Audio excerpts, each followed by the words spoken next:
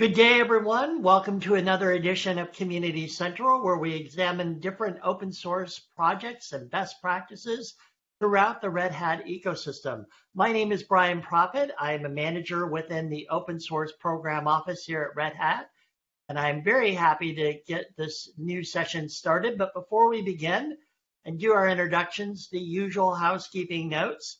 If you have a question for our speaker, please don't hesitate to ask that. Use the Q&A function within the BlueJeans Primetime tool. For those of you who like the question, make sure you vote on it. We will ask the questions at the end of the session in the order in which they are most liked. So make sure you get your questions in there and vote on the ones you want to hear the answer for the most. So, housekeeping out of the way.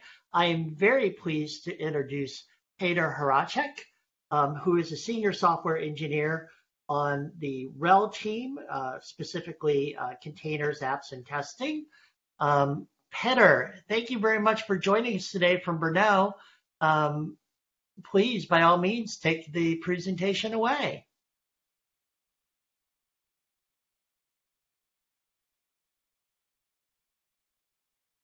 To this presentation on Community Central, calling writing reusable GitHub Actions for testing farm workflows. It's my pleasure to present you new technology, let's say, but let's go. First of all, the agenda. What is the motivation? Why to even listen this talk? First point. The second one is, what is the testing farm? Maybe you already heard about it. The third is, what are GitHub Actions? Last but not least is, how can we connect those two frameworks for our benefits? Is it even possible?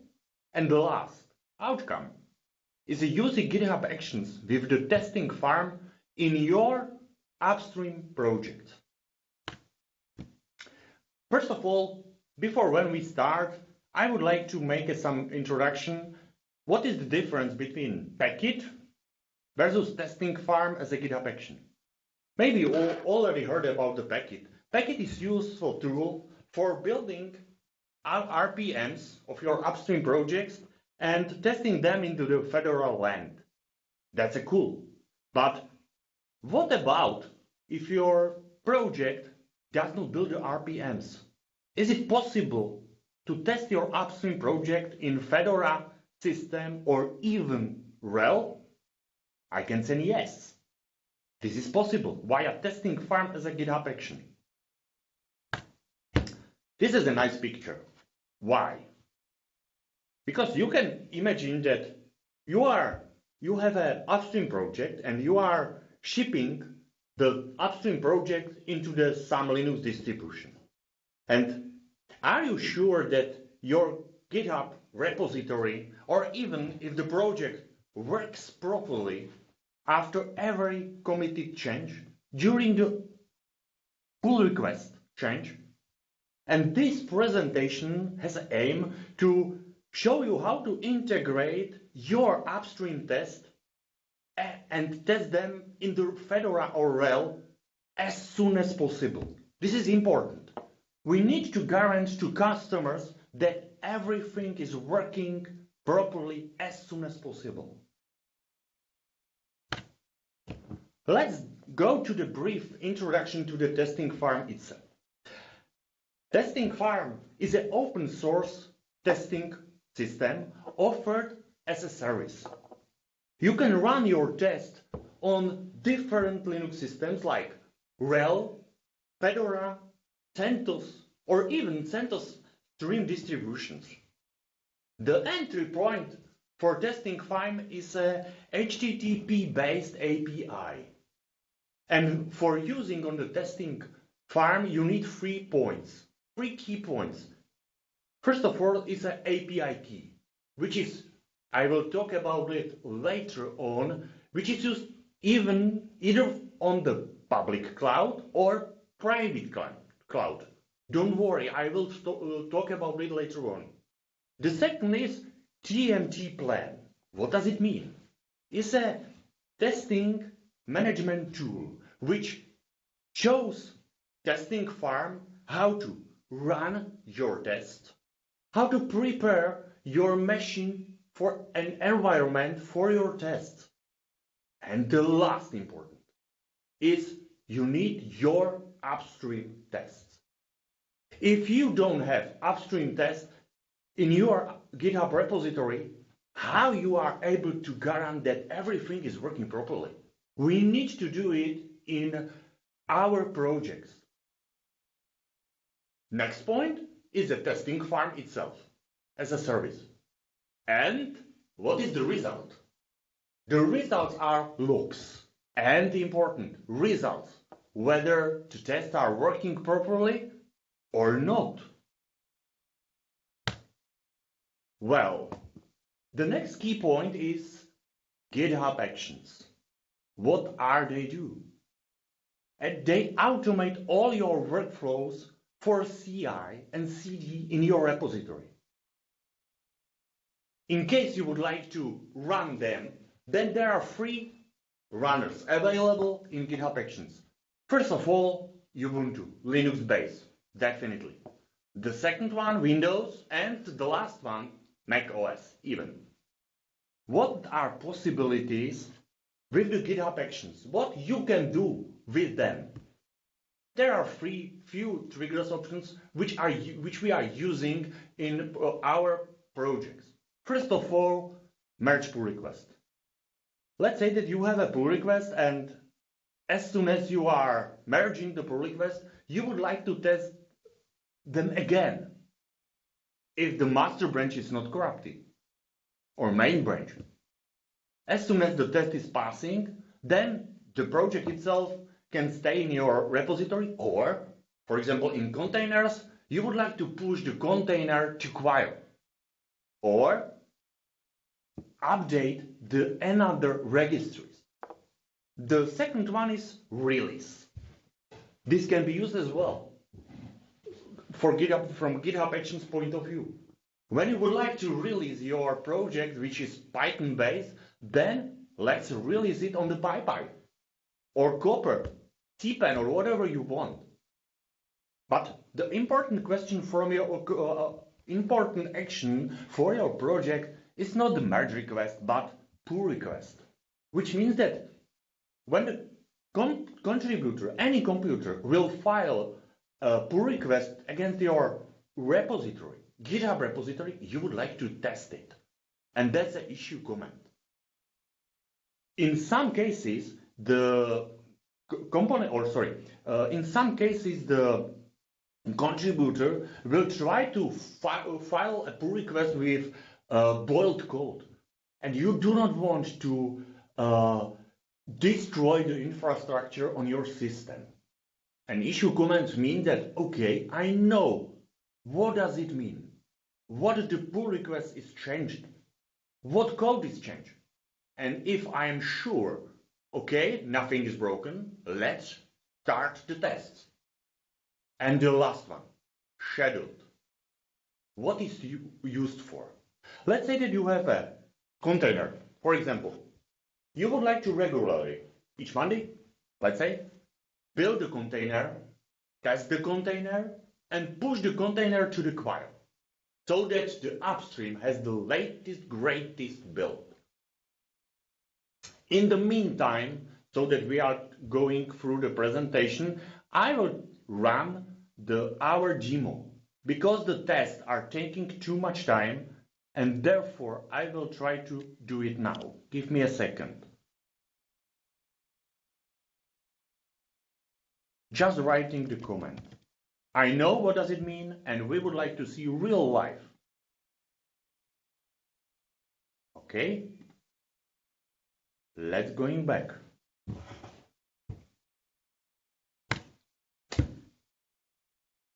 At the beginning, I said that we using testing farm as a GitHub action. What is the design? The design is that every GitHub action is written in YAML file on specific operating system. You can use GitHub actions and reuse them for your upstream project. That's definitely a cool point. But this time, testing farm as a GitHub action is used directly on the testing farm.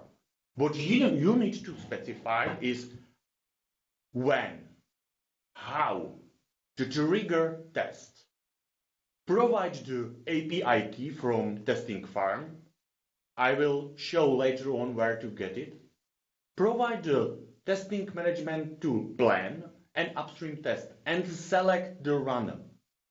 The rest is on the testing farm. Don't worry, don't start anything. And the last action is file results to your GitHub repository. At the beginning of this project, we did this. If you would like to use testing farm by yourself or implement yourself all steps, then I can easily describe what you have to do. First of all, trigger action. Specify what text has to be mentioned in the pull request, not automatically. Like I said before, you can or the users can destroy the infrastructure. And important, if you own the GitHub repository, then only authorized users can run trigger tests. Okay, everything is ready and we can schedule the test. We have to provide via HTTP API how to schedule the test. This is a simple JSON script. But if you schedule the test, you would like to get results from the testing farm. How to do it? There are several options, several states which you have to look at it, care about it. And the last one is that when the testing has finished for all Linux operating systems which you select, then you would like to update the GitHub status. Why? You would like to see what kind of test on special Linux distribution works properly or it failed. At the end of the presentation, as soon as it will be sent, there are links how we do it.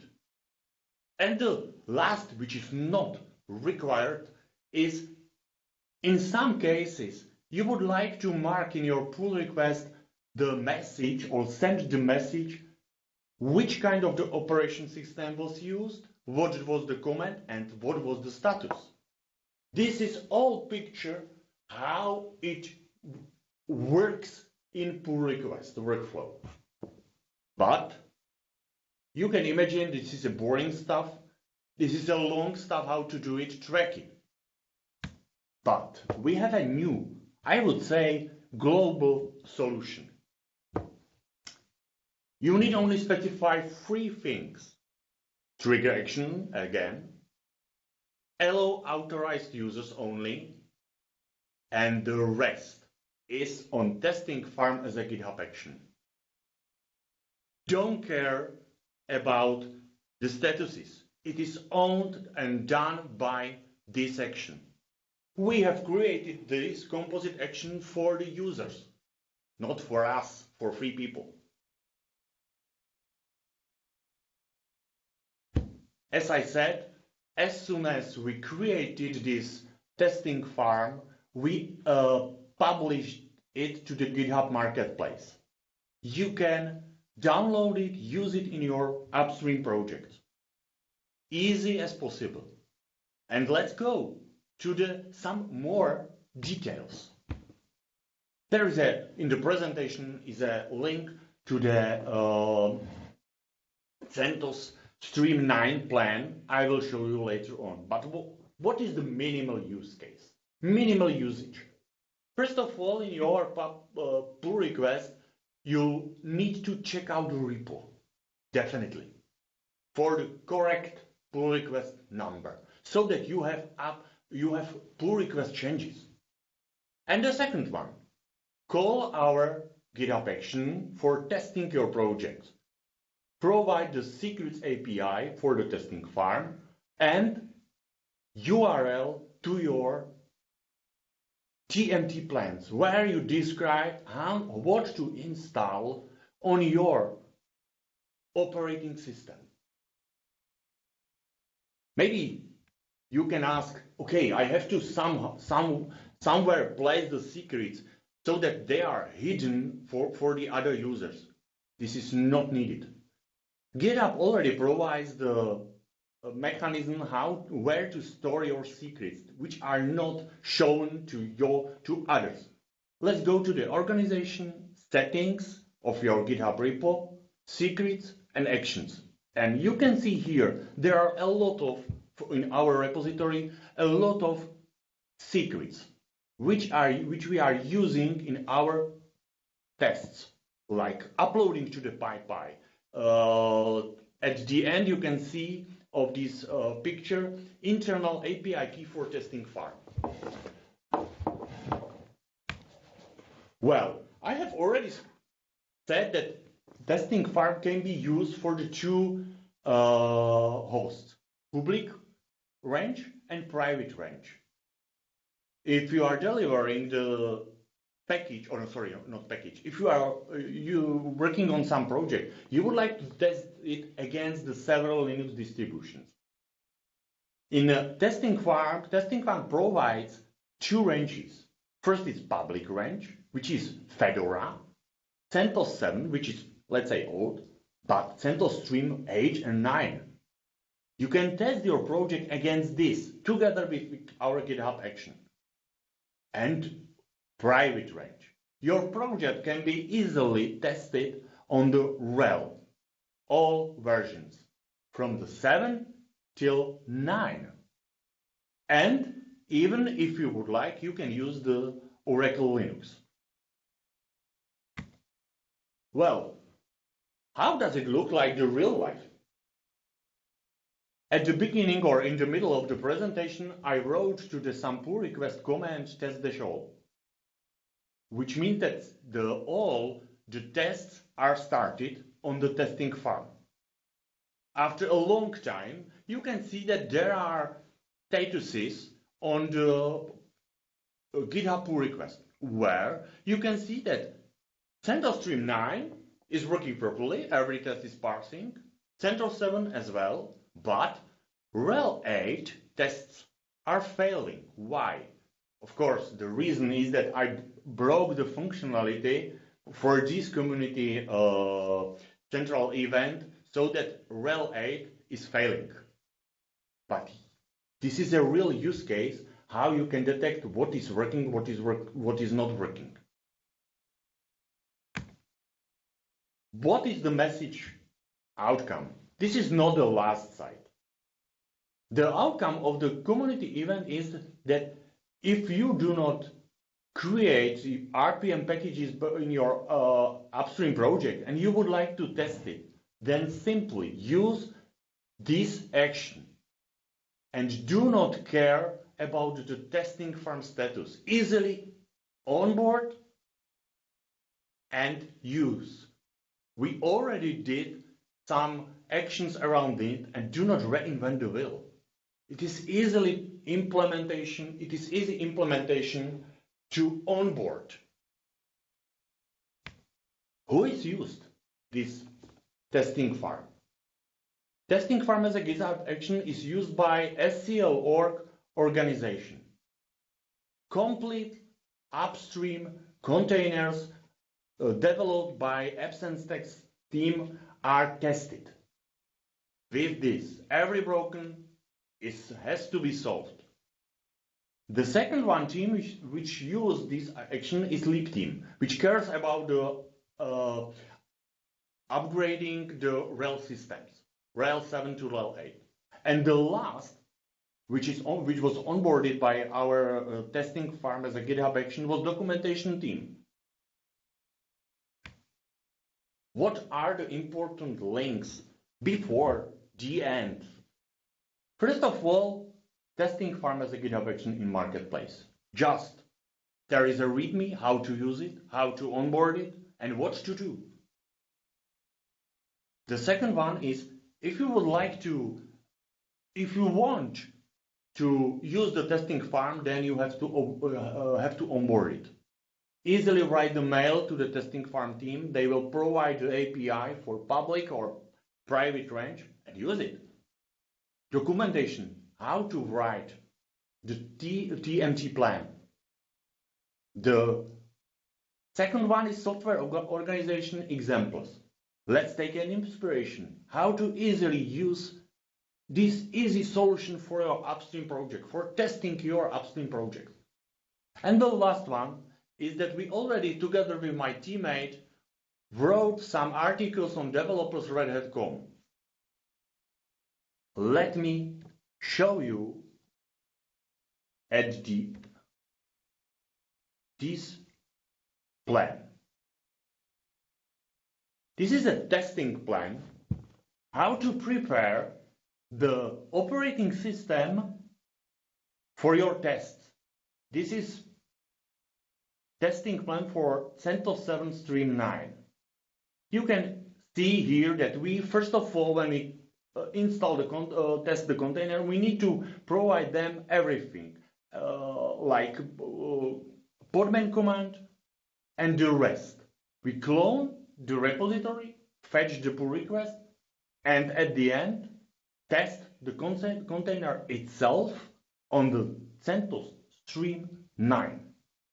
Easily. This is the easy solution how to set up the machine and test your project on the CentOS Stream 9.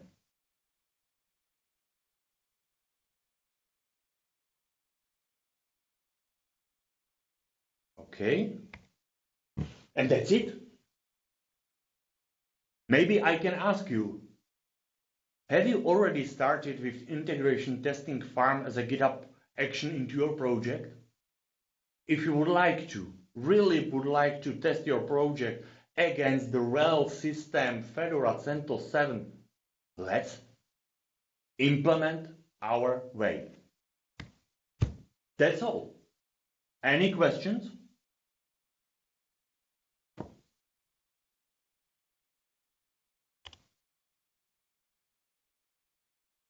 At this time, we don't have any questions.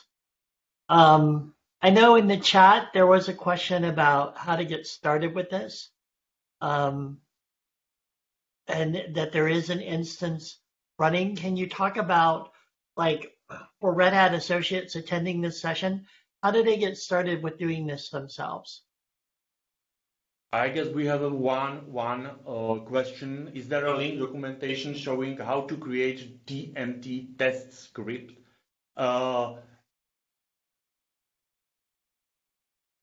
Yeah, great, Leif, great. At the presentation is a documentation. Give me a second.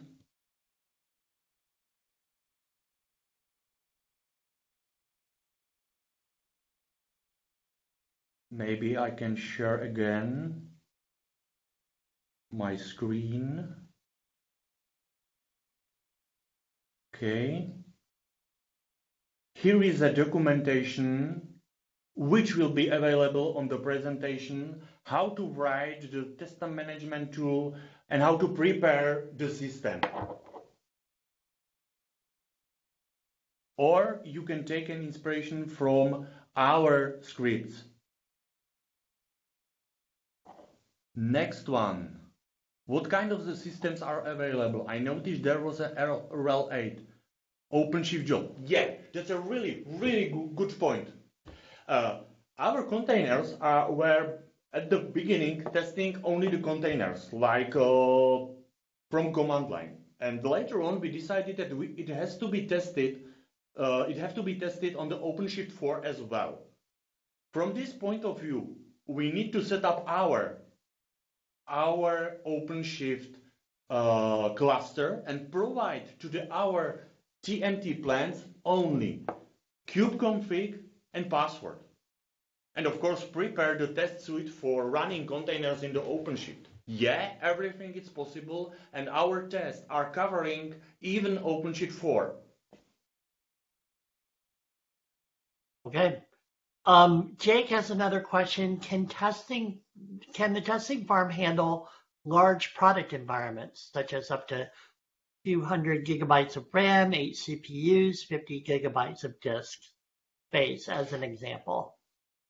Yes, thank you for this question. I guess because I am not the part of the testing farm team, I would ask these folks.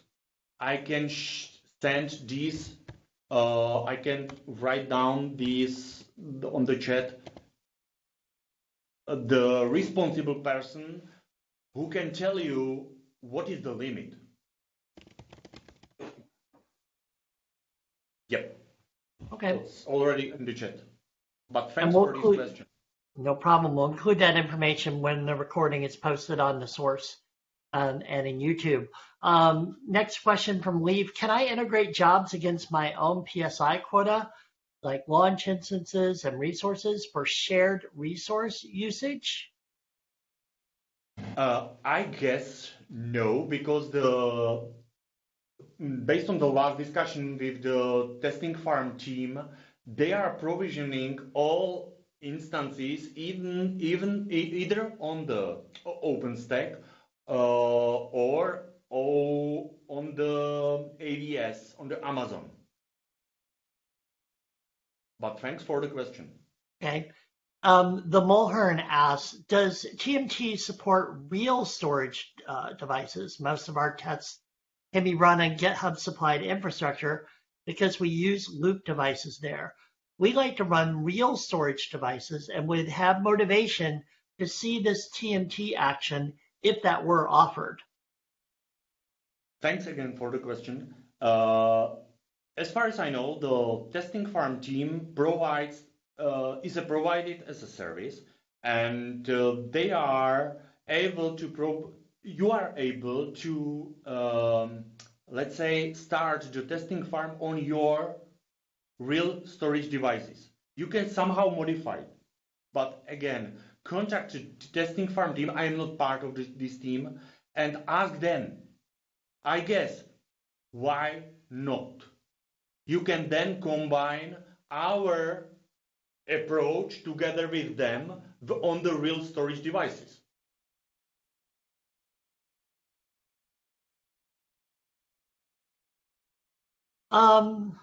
So Peter, Miroslav is asking to join. Is that okay?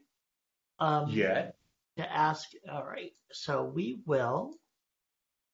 Bear with me for a moment. I haven't done this for a while. Here we go. I'm going to add Miroslav as a presenter.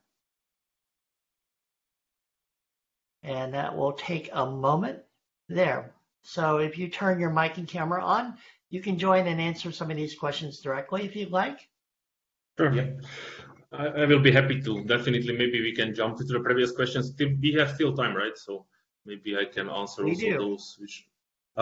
So yeah, about the maybe which was the first one? I'm sorry.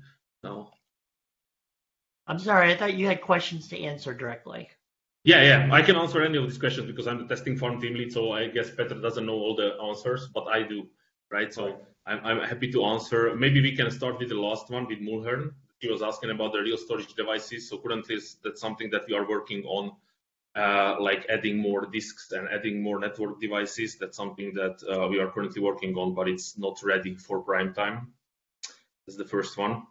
But we are planning to support basically more real storage devices via Beaker, but also via other clouds which support adding more drives, for example, to the instances. Right? About the using your own PSI quota. So currently, basically, the testing farm, the two deployments, the public and the Red Hat one that Petr talked about, are looking at the infrastructure via our credentials. We have ways how to currently add the additional credentials and like make it available to testing farm, but it's not like a nice service. I would say that you can just click it from somewhere. So, but we are able to do that. So if you have your own OpenStack credentials, like we can set up a special pool for you and you can start using it via testing farm and directly referencing it via your request. And I guess then we can continue with Jake. So can testing farm handle large product environments? So currently for CPU, memory, and RAM, on the Red Hat range, we are able to We have specific flavors available, and yes, you can ask for also larger instances, and those environments actually are something that we support. So 20 gig of RAM, I think we have up to 64. We are mostly relying on AWS, also in Red Hat and also in public. We have AWS connected directly to the internal network. We use mostly spot instances. Okay, can I just read the other ones, or I will just No, thank you. So here's what we'll do. We have a couple more new questions that have come in, and let's see how you can both answer them. So yeah, we have a question generally that says, do we have an active testing farm on internal Red Hat hardware? That was a question that had come up earlier in chat as well. Yes, we do. So like that's one of the main use cases that we have, right? So the whole RHEL CI currently uses testing farm as the backend. So yes, we have an internal deployment that can use most of the internal infrastructure, Beaker, test infrastructure like Beaker, OpenStack, and this AWS that I mentioned. So yeah, this is the majority of the work that we do. I sent actually a statistics page just to get you an idea about like internal and external usage. So yes, definitely possible, and it's our main use case. And then another general question, can you provide examples, and this is for both of you, of the types of jobs that would run in Testing Farm and examples of the types of jobs that are appropriate to run in Testing Farm? What kind or what kind of jobs are not appropriate for this tool? So for our main use case, as we are coming from RHEL, and this is where Testing Farm began, like in RHEL, we are concentrating on testing the operating system, but we can also run tests against any container via rootless podman. So that is the second use case that people use, but all scenarios are single host currently. Like we are working on the multi-host scenario, but everything is just single host, meaning that when you request a testing request from Testing Farm, you get one VM or one bare metal machine, or basically one container where you can do basically what you want. You have full root access.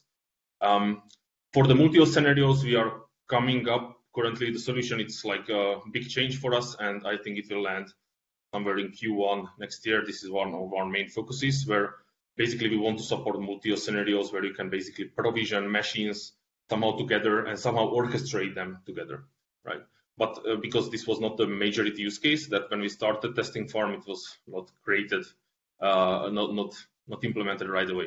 But we are working on it for these multi-host scenarios. In those multi-host scenarios, you can imagine that you will be able to test, for example, RHEL 7 with RHEL 8 and something similar. As for some other use cases like provisioning OpenShift clusters and other stuff, you will need to do it by yourself from your test. Like currently, it's not something that we support. That, for example, we would provide OpenShift clusters as a service now, but you can trigger from GitHub an action that shares some secrets to the Testing Farm safely, run in internal infra, and contact Hive or whatever to get the clusters and do whatever testing. So in these terms, you can basically orchestrate your testing from that job, that it has access to the internal infra, but we do not provide, for example, OpenShift clusters as a service and so on. Feel free to contact me for more details so we can discuss your use. Yeah, to the question, I posted the link to the outer container tags, which are metrics based from the GitHub action, and you can take an inspiration how we are running the test on the Nginx container against the several Fedora, RHEL, and whatever. Yo? Yep. Okay. Next question is from Fendi, who asks, does TMT and Testing Farm support bare metal currently? Yes, via Beaker, currently only via the Beaker infrastructure, so currently only internally. We don't have good infrastructure for bare metal in public, and for AWS we didn't yet enable it because it's not cheap, and also with spot instances there is a problem. But inside Red Hat, currently the bare metal workloads are done via Beaker. Of course, Testing Farm is a backend for the CI systems currently, and we don't think that bare metal machines are the great fit for CI, but of course, like we want to support it. But the majority stuff we are trying to move to VMs, and that includes PPC64LE and S390s via IBM Cloud, something that we are working on right now, because that's a lot more easier to get for the CI, or makes a lot more sense for the CI use cases. So yeah, definitely possible via Beaker. But as I said, like it's not a cheap resource, and it, just the provisioning of Beaker resource can take up to 20 minutes or even more, depending on how much people are using the resource that you are interested in. Okay. New question. Does the testing farm currently support tests on architectures other than x86-64? Yes, so in public, we support ARM64 and x86-64. This is the limitation that comes from the AWS users because we are tied to the Fedora AWS account, and this is what currently AWS supports. Internally, we support all infrastructures. Again, with AWS, we support x86-64 and ARM. x86-64 is also available via OpenStack, the PSI OpenStack infrastructure that is internal. And for Beaker, we can test basically any architecture. So yes, we support all architectures available. Of course, we are limited by some of the testing processes that I mentioned. Yeah, thanks for this answer, because everything what is supported by the testing farm, like the architectures which we are currently supported or in the future, then our tool is able to drive it as well. I mean, the other architectures will be supported as well. And I would think one big thing is that that we like that basically somebody onboards with us later once we add more supported infrastructures. There will be basically no change to the user, right? We provide it basically as a service, as a middleware. So when we onboard IBM Cloud with S390 and PP64 LE VMs, basically the users will just be able to start using it without needing to even know that they are now routed to IBM Cloud, for example. I believe we've come to the end of the questions from the audience. So thank you all very much for submitting such great and detailed questions. I'd like to thank our two guests, Petr and Miroslav, for joining us today and answering all these questions about testing farms, which really sounds like a great tool moving forward. So thank you both. You're welcome. Well, thank you, Miroslav. Thanks for having us. Yes. Okay, great. Thanks, Brian. So with that, we're wrapping up another edition of Community Central, and actually the last episode for 2022 and season 8. We'll be back in 2023 with a new season of Community Central, and focusing on best practices, open source community, and open source technology. So until then, be well and be safe and have a great day. You too, Brian, to all, and thank you.